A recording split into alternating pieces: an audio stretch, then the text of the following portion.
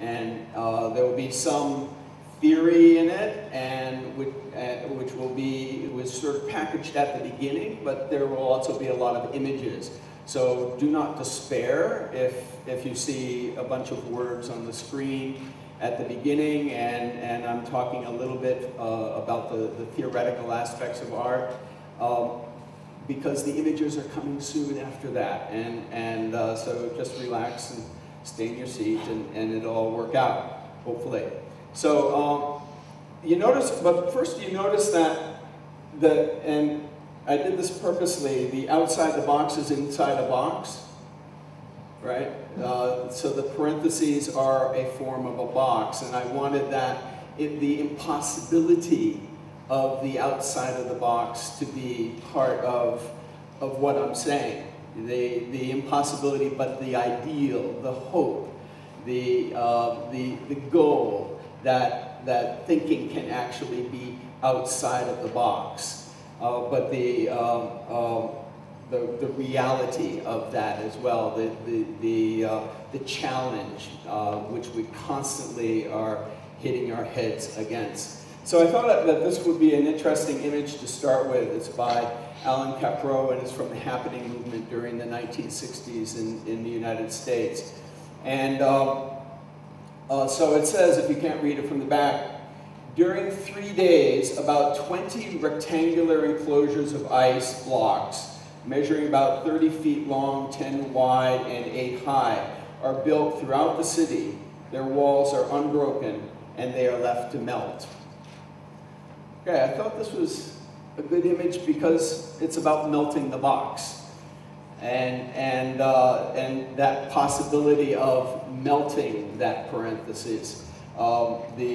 And also it has to do with materiality, because this is what I'm going to be saying about art, that art is an interaction of material practices, technique, material practices, and knowledge.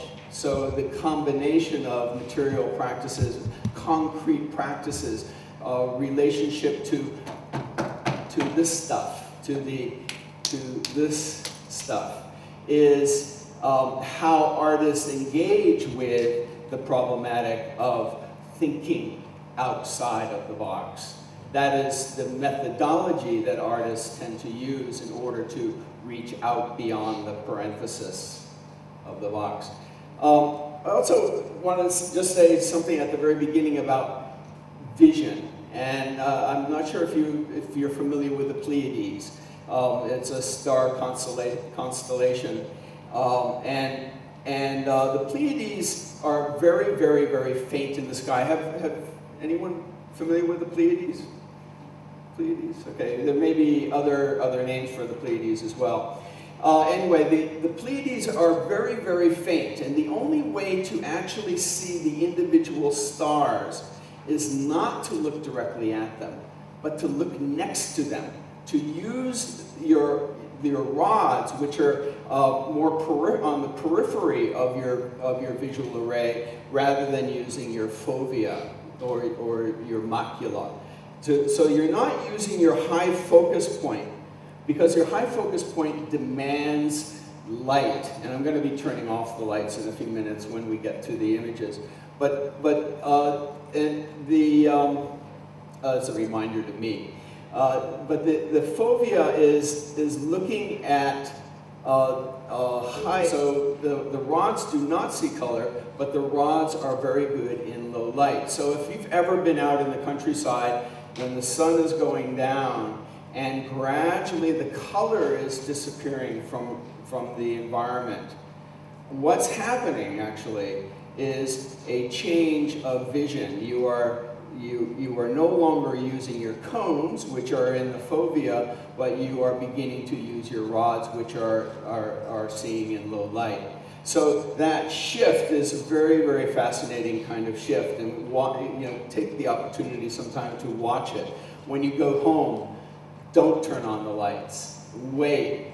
One of the things about rods is it takes a few hours for your rods to completely wake up to low light situation, and And if you turn on a light, then you're basically back to cones, and then you have to kind of start the process over again.